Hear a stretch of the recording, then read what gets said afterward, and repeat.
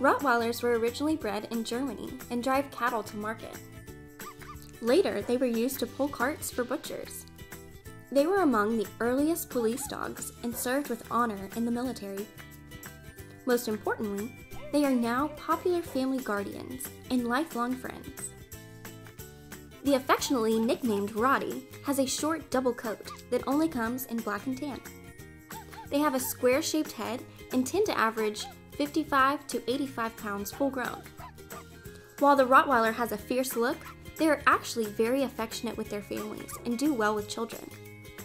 They are protective though and wary around strangers, so we suggest socializing them early and often. Rottweilers are very intelligent and need a firm hand with training.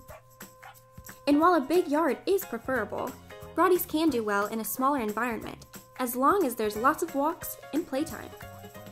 Interested in finding out more about our Rottweiler puppies? Just give our knowledgeable pet counselors a call today.